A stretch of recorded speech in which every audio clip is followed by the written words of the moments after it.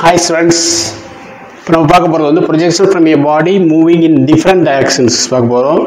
First 2 case வந்து ஒரு ட்ராலியில் ஒரு பையன் இருக்கான். அந்த பையன் வந்து ஒரு பாலை த்ரோ பண்ணுறான். சப்போஸ் தி ட்ராலி அவன் த்ரோ பண்ணக்கூடிய டைரக்ஷன் வந்து along direction of the trolley அப்படின்னு பார்க்க போகும் ஒரு கேஸு. அனதர் கேஸ் வந்து என்னென்னா அந்த ட்ராலி வந்து பேக்வேர்ட் டைரக்ஷன் மூவ் ஆகிட்டு இருக்கு. But while he is throwing this direction, opposite direction. அந்த கேஸ் பார்க்க போகிறோம். அனதர் ஒன்று வந்துன்னா சப்போஸ் தட் பாய் இஸ் என்னென்னா ஒரு பேராசூட்டில் ட்ராவல் பண்ணுறான்னு வச்சுக்கலாம். அப்போ ட்ராவல் பண்ணும்போது அப்வேர்ட் போவான். ஓகேவா?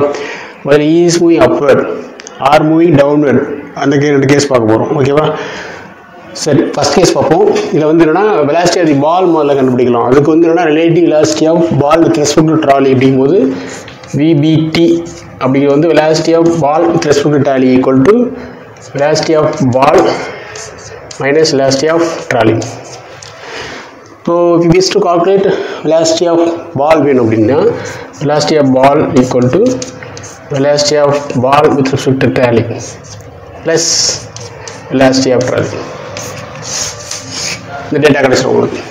சரி, இப்போ வந்து என்னன்னா the trolley is moving forward direction, he is also throwing along the same direction. அப்போ வந்து உங்களுக்கு வந்து என்னன்னா இந்த there are two components, vertical component, another one is horizontal component. So horizontal component பார்த்தீங்கன்னா உங்களுக்கு வந்து v horizontal அப்படின்னு பார்த்துட்டோம்னா v cos theta plus v. Okay, இதே டைரக்ஷனில் போகும்போது அந்த horizontal component சேம் டைரக்ஷனில் plus v. but there is no change in vertical component, that is v sin theta. ஓகேவா? சரி, இந்த நெக்ஸ்ட் கேஸ் இந்த கேஸ் பார்ப்போம். இப்போ வந்து என்னன்னா ட்ராலி இந்த டைரக்ஷன் போயிட்டு இருக்கு. But is throwing the ball along this direction, opposite direction. So அப்போ வந்து காம்பவுண்ட் வந்து ஹரிசானல் காம்பவுண்ட் வந்து VH equal to we cos theta minus we, because opposite direction of the trolley, moving trolley.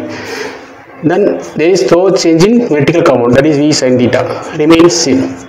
அதே மாதிரி இங்கே பார்க்க போகிறது என்னன்னா ஒரு பேராசூட்னு வச்சுக்கலாம். ஒரு பேராசூட்டில் வந்து ஒருத்தர் இருக்கான். அவன் வந்து என்னன்னா the parachute moving upward direction but he is throwing downward direction. ஓகேவா? அப்போ வந்து எங்களுக்கு வந்து என்னன்னா இங்கே வந்து there is no change in horizontal component. the horizontal component remains same, vh equal to v cos theta தான் இருக்க போகுது.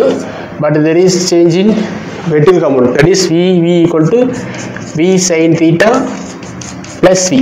காரணம் என்ன அப்படின்னா உங்களுக்கு வந்து upward direction அப்படிங்கும்போது along positive axis, so plus v.